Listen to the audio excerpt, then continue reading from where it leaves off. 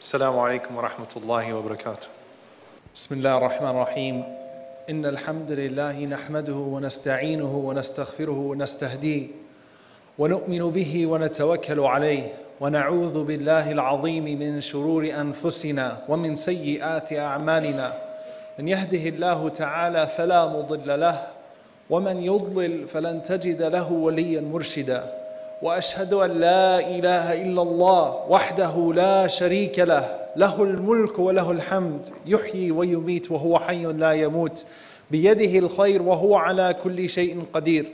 وأشهد أن محمدا عبده ورسوله وصفيه وخليله، أدى الأمانة وبلغ الرسالة ونصح للأمة وكشف الغمة، وتركنا على المحجة البيضاء ليلها كنهارها لا يزيغ عنها إلا هالك. فعليه أفضل الصلاة وأتم التسليم، وعلى آله وصحبه ومن استنى بسنته إلى يوم الدين. اللهم اجعلنا منهم ومن الذين آمنوا وعملوا الصالحات وتواصوا بالحق وتواصوا بالصبر. آمين يا رب العالمين. وأوصيكم ونفسي بتقوى الله عز وجل، وقد أمرنا بالحق وقال تعالى: يا أيها الذين آمنوا اتقوا الله حق تقاته ولا تموتن إلا وأنتم مسلمون. ثم أما بعد.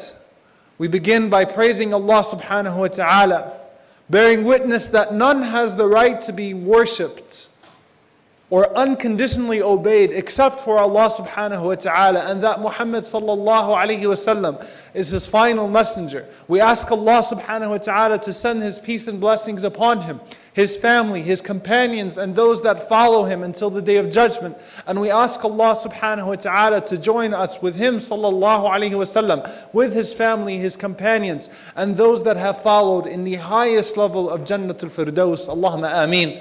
Dear brothers and sisters, I want to start off this khutbah before even mentioning the topic.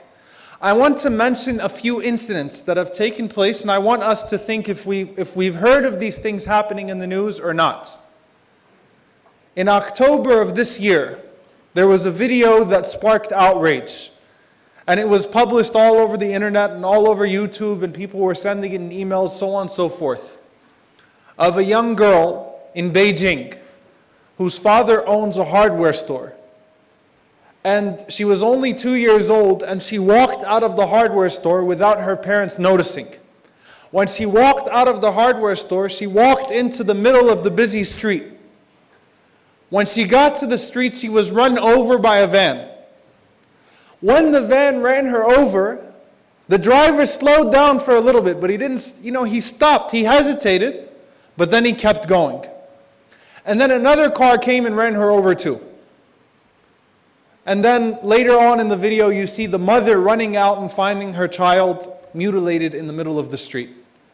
There were 18 bystanders in that incident. Not a single one of them chose to come out and try to rescue that girl or try to protect that girl from that tragedy or even scrape her dead body off of the ground. I'll give you another incident, and you can think if you've heard this in the news or not. In October of 2008, there was a woman in King's Hospital in Brooklyn, a 50-year-old Jamaican woman who was sitting in the emergency room and who died while she was sitting there, fell out of her chair, and on surveillance camera, the security guards walked by her, checked on her, people walked by her and saw she was dead and did absolutely nothing about it. In November of 2010, there was a video that went out and it was published on CNN. What happened to the humanity of an old man being mugged on the streets of New York and not a single person stopping to protect him? Let's go to another incident, one that's famous in the news right now, and I'm not going to go too long with this, but just so you can get the point. An incident of a coach, a football coach at Penn State, many of you have heard of it, who was molesting little children, but the other coaches were keeping silent about it because they didn't want to ruin the football program. Why is all of this significant? Because the Prophet ﷺ mentions to us a very, very significant sign of the end of times. That two people would commit zina in the middle of the streets. I want you to think about this. We see it today on TV. We see it on our computers, we see it on billboards, we see it on the front of magazine covers. Whenever you go to Walmart, whenever you go to any shopping center, you're going to see it everywhere. You're going to see magazines everywhere. Everywhere you walk, there's zina, there's adultery, there's fornication, there's nudity, and no one's saying anything about it.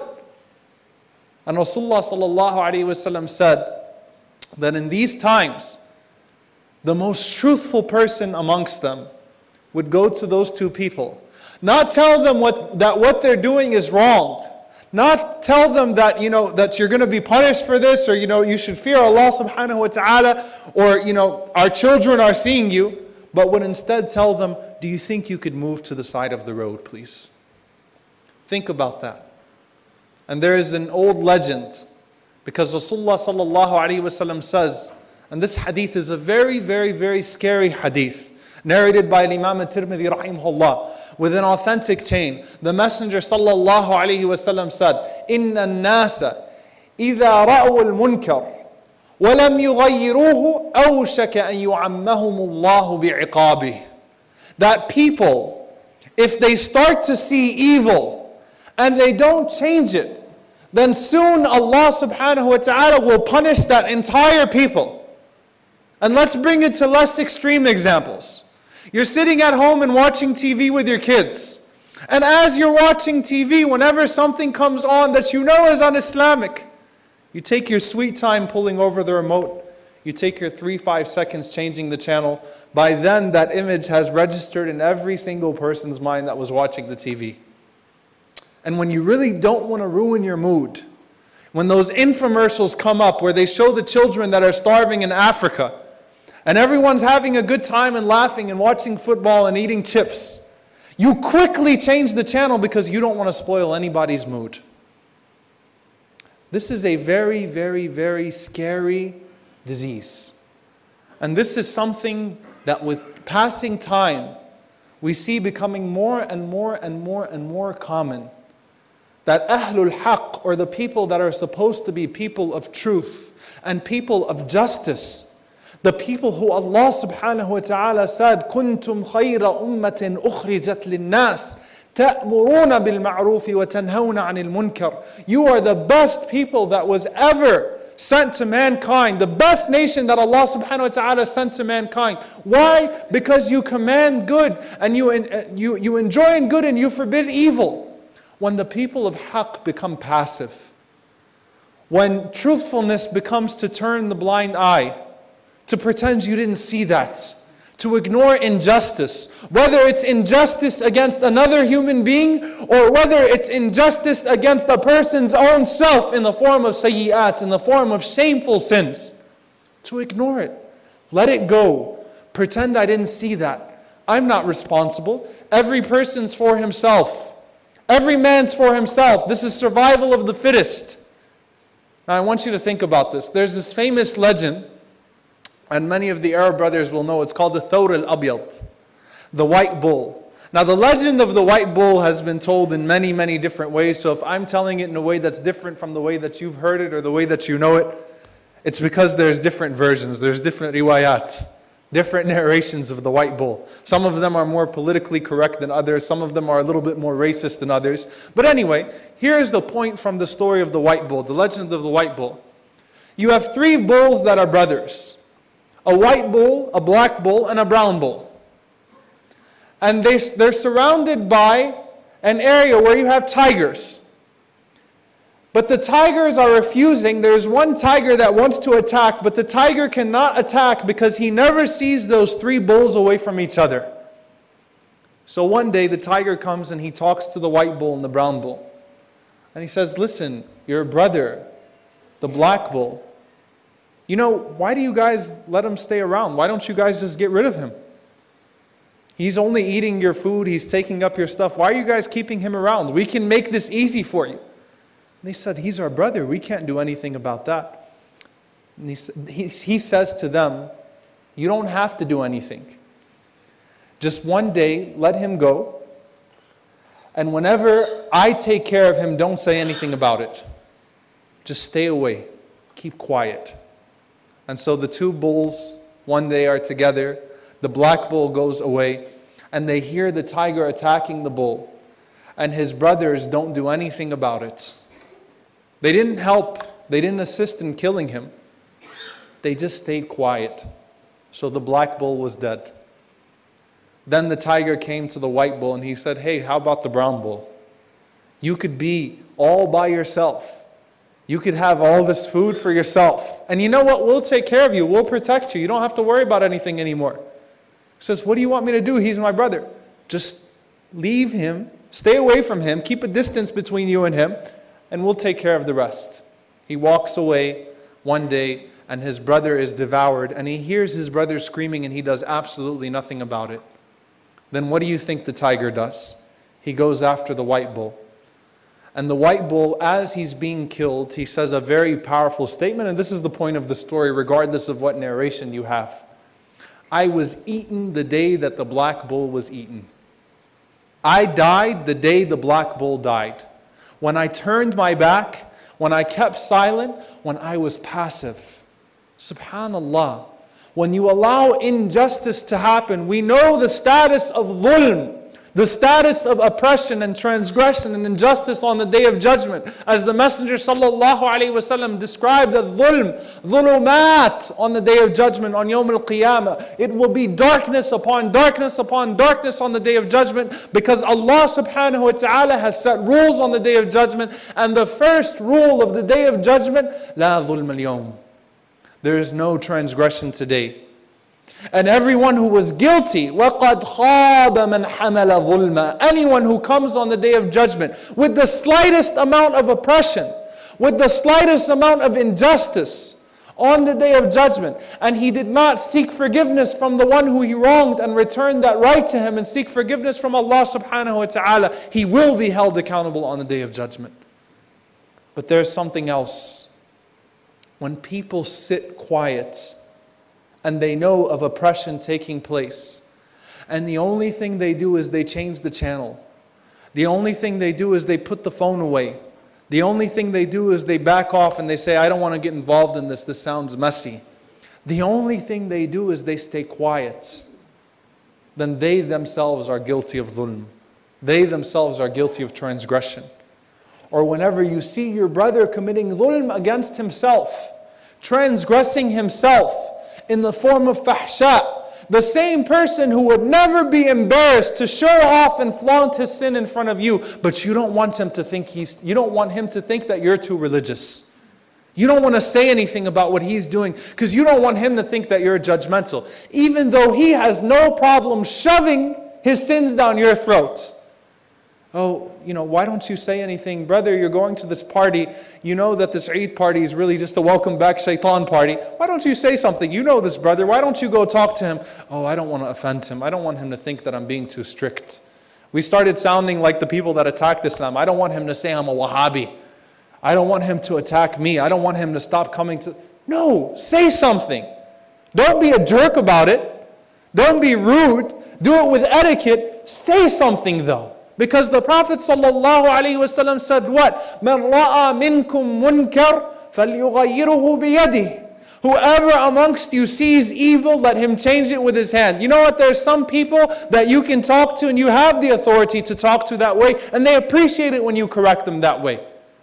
There are some people that are under your authority. The relationship of Abu Bakr and Umar radiallahu anhuma. When Abu Bakr pulls Umar by the beard and chastises him, Umar radiallahu anhu appreciates that.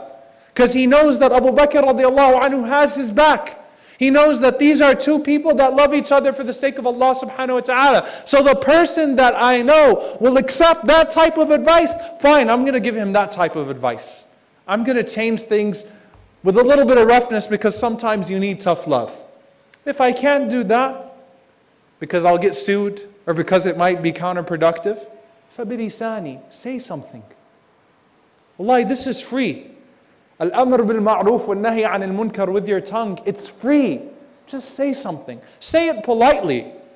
Don't be a jerk. Unfortunately, many times we see, the only times brothers decide to become active in da'wah and decide to do amr bil-ma'ruf and nahy 'anil munkar, enjoin the good and forbid the evil, is when they see someone that they can pick on. The young guy that comes to the masjid dressed in a certain way, oh, I'm going to go pick on him. I'm going to go tell him that his pants are sagging. I'm going to get on that guy. I'm going to get on that guy. No, pick on somebody your own size. Try to do something. Put yourself in a little bit of inconvenience for the sake of Allah subhanahu wa ta'ala. And if you can't do that, فَبِقَلْبِي, at least hate it.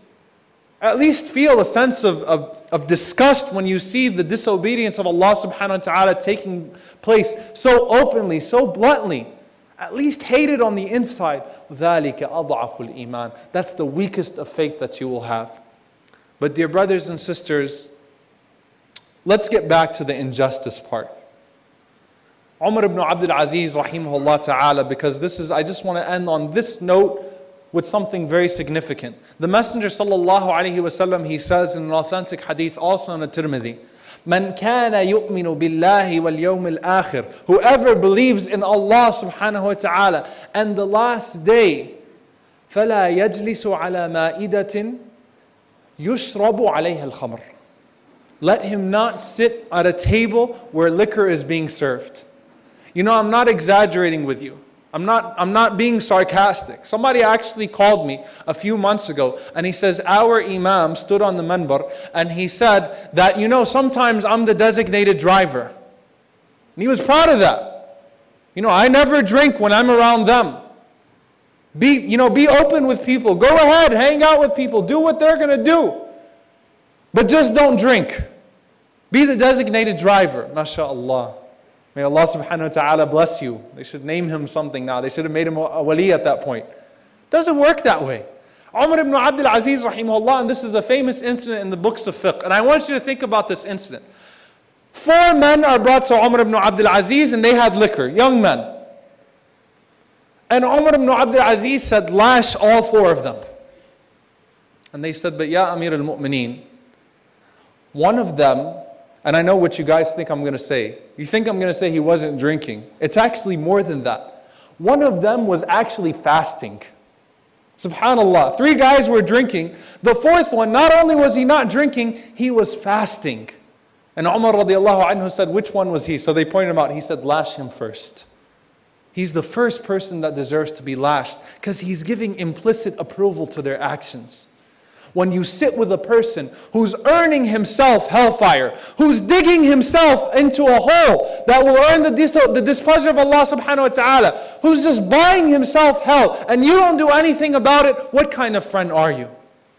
What kind of friend are you? And you know what he's doing, and you know what that's going to lead him to, but you don't want to offend him. Give me a break. On the day of judgment, that's your worst enemy. Because he'll come to you, he'll say, why didn't you tell me?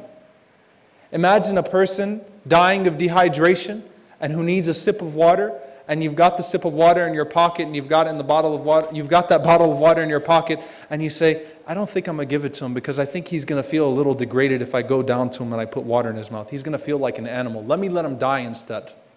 It's not going to happen. Don't fool yourself. Umar ibn al-Khattab radiallahu ta'ala anhu said, I seek refuge in the day. Listen very closely to this. That the asi, the one who's disobedient to Allah subhanahu wa ta'ala, is proud of his disobedience, and the one who is obedient is embarrassed of is shy of his obedience to Allah subhanahu wa ta'ala. I don't want to be awkward. I don't want to be ghareeb. I don't want to be strange. But Rasulullah said, فَطُوبَى لِلْغُرَبَاءِ. There is a valley in paradise for those who are strangers, dear brothers and sisters. But now let's go to the other side, and I'll end with this inshaAllah ta'ala. And I want you to think about this. Dhulm, transgressing another human being's rights, or an animal, or anything else. You know, many times we think about dhulm on a global stage. The same people that are sitting around and smoking their cigarettes and smoking their hookah and are talking about what's going on in the Arab Spring and talking about what's going on in Pakistan and talking about this and talking about that are the same people that are committing dhulm in their own houses. The same people that oppress their wives. The same people that oppress their children. The same people that oppress their parents. And you know what? Let's say that none of that is true. If you know of someone who's being wronged, and you're not saying anything about it, you're committing crime.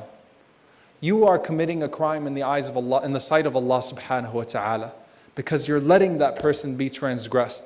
And just because this isn't my battle to pick, this isn't my fight, I'm going to leave it alone. Think locally. Think in your own family. Think in your own business. Think in your own social circle. Think in your own community. Think in your own country. Think globally. Don't allow dhulm to take place on your watch. Injustice to take place on your watch. And you know what? Once you get involved in the problem, there's two things that Allah subhanahu wa ta'ala says you better keep in mind. فَإِذَا قُلْتُمْ, and if you speak on a matter, فَاعْدِلُوا, be just. وَلَوْ كَانَ ذَا قُرْبَى, even if it's your own family member that you've got to call out and you've got to say, look man, you were wrong. You're committing dhulm against that person. You better stop. Do what you've got to do. And you know, there's the other thing, and this is common in Muslim communities. When you really don't like somebody, you wait for him to fall in the public eye because, mashallah, because our communities are so close-knit. When something happens to a human being, when something happens to a Muslim, we don't need CNN and Fox News and all of those. It's all going through our own radars, through our own transmitters. And we will destroy that person because we didn't like him in the first place, so we wanted to put him down. وَلَا يَجْرِمَنَّكُمْ شَنَانُ قَوْمٍ عَلَىٰ أَلَّا تَعْدِلُوا. Don't let your hate for a people allow you to be unjust towards them, even if you don't like that person. Allah subhanahu wa ta'ala gave you the job of not being passive. When you know that someone's being wronged, you better say something about it. And if you can do anything about it, you better do something about it. And then what about globally? What about the problems in Syria and Palestine? Are we supposed to just sit down? Absolutely not. Because the Prophet ﷺ described أَعْظَمُ الْجِهَادِ, the greatest jihad, كَلِمَةُ حَقٍّ عِنْدَ سُلْطَانٍ جَائِرٍ, a word of truth in the face of an oppressive tyrant. And I want you to think about that. And I'm so happy and overjoyed. And I'm not just saying this to be here because I know this is where the Irvine 11 is. May Allah subhanahu wa ta'ala bless them. Brothers who spoke up, even if it's not going to have a big deal. And I know we've got the pessimists, oh, what did they really change? What did they really do? It doesn't matter. You tried. You tried. You say something. And you know what? If everyone says something, it will have an effect, inshaAllah ta'ala. We ask Allah subhanahu wa ta'ala to bless us, to be amongst those who are active in enjoining good and forbidding evil. And we ask Allah subhanahu wa ta'ala not to make us mute and silent devils. Allahumma ameen. أقول قولي هذا واستغفر الله لي ولكم ولسائر المسلمين فاستغفروه إنه هو الغفور الرحيم. الحمد لله رب العالمين ولا عدوان إلا على الظالمين والعاقبة للمتقين. اللهم صل وسلم وبارك على عبدك ورسولك محمد صلى الله عليه وسلم وعلى آله وصحبه وسلم تسليما كثيرا. Dear brothers and sisters, just to end this khutbah, and subhanAllah, there's so much that I want to say about this topic because it's such a huge topic, but I just want to leave you with something, just a thought. When you see someone being wronged or when you see someone wronging himself, what have you done to stop that wronging? What have you done to make the situation better? And I want you to think about this. You know, subhanAllah, they always calculate. If every Muslim paid zakat, you know, when we talk about zakat, if I start talking about zakat right now, you're going to say, oh God, here we have another fundraiser. Alhamdulillah, I'm not here to fundraise, so you can't say that. But we've cheapened zakat. We've cheapened it. Because we've reduced it to only fundraisers. When someone wants your money, that's when you're going to hear about zakah. That's when you're going to hear about sadaqah. But what did Allah subhanahu wa ta'ala order you to do with that money? To help the masakeen, to help the fuqara, to help those in the way of Allah subhanahu wa ta'ala, to help those who have no homes, to lift injustices, to help the one who's buried in debt, to help the prisoner, all of these things. Don't be silent. And if you can't do anything at all for your brothers and sisters, at least you can make dua for them. You know the sister who's being oppressed by her husband and you can't do anything about it and you tried, make dua for her. You know about your brothers and sisters in Syria and you can't do anything about it. Your brothers and sisters in Somalia and you gave money, and after you gave money, you make dua for them and you just try. And I'll end with one thought, and it's one statement only, and because this is one of the most powerful statements I ever heard in my life. One of the hardest things to deal with in religion, whether it's Islam or any other religion, is the concept of theodicy. How does Allah allow evil things to happen? How does Allah allow that young girl in Beijing to be run over? How does Allah subhanahu wa ta'ala allow poverty in Somalia in this way, famine in the 21st century? And I just want you to think about this one statement and memorize it. Here's the saying. I wanted to ask God why He allows poverty and oppression and injustice to happen. But then I was afraid He might ask me the same question. Think about that. What have you done to stop these things? We ask Allah subhanahu wa ta'ala to make us amongst those who are qawwameen, who are strong in Allah in their faith of Allah subhanahu wa ta'ala, and shuhada ala nas, witnesses upon mankind, enjoining good and forbidding evil. Allahumma ameen. Allahumma aghfir lil mu'mineen wal mu'minat wal muslimeen wal muslimat al ahya'i minhum wal amwat innaka sami'un qareebun mujibud da'wat. Allahumma aghfir lana warhamna wa'fu 'anna wa la tu'adhibna. Rabbana zalamna anfusana wa in lam taghfir lana wa tarhamna lanakunanna min al khasirin. اللهم اغفر لوالدينا رب ارحمهما كما ربونا صغارا ربنا هب لنا من أزواجنا وذرياتنا قرة أعين وجعلنا للمتقين إماما اللهم انصر المستضعفين في كل مكان اللهم انصر المستضعفين في مشارق الأرض ومغاربها اللهم عليك بأعدائك أعداء الدين اللهم عليك بالخائنين اللهم أهلك الظالمين بالظالمين وأخرجنا من بينهم سالمين عباد الله إن الله يأمر بالعدل والإحسان وإيتاء ذي القربى وينهى عن الفحشاء والمنكر والبغي يعظكم لعلكم تذكرون فاذكروا الله يذكركم واشكروه على نعمائه يزد لكم ولذكر الله أكبر والله يعلم ما تصنعون وأقم الصلاة